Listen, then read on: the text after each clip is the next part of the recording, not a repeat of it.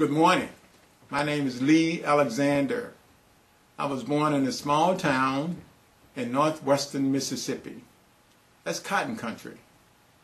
I remember as a 12-year-old working in the cotton fields with my parents and my siblings in 1959.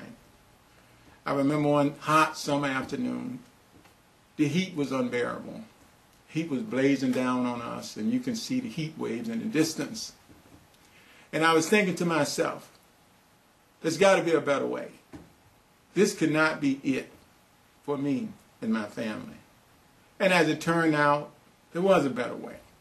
We moved, my parents moved us to Chicago, and we did experience a better life. Norman Vincent Peale said once,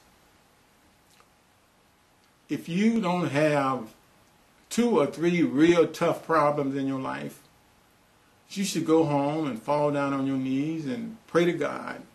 Say, God, don't you love me? Give me some problems. And I was thinking to myself as he spoke those words, well, that's strange talk.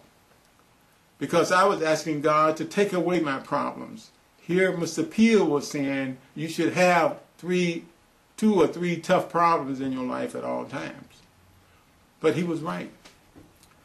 Through the cotton fields of Mississippi, through all the life, my life always come out better on the other side.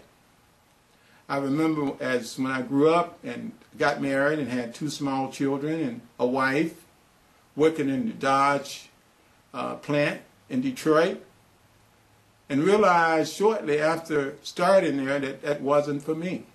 I wanted more.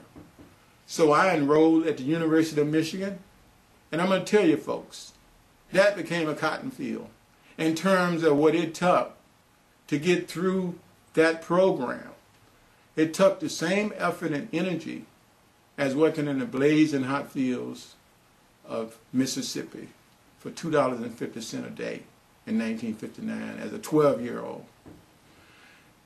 Les Brown said, at the end of your days, would you rather be climbing a mountain or would you rather be sliding down one?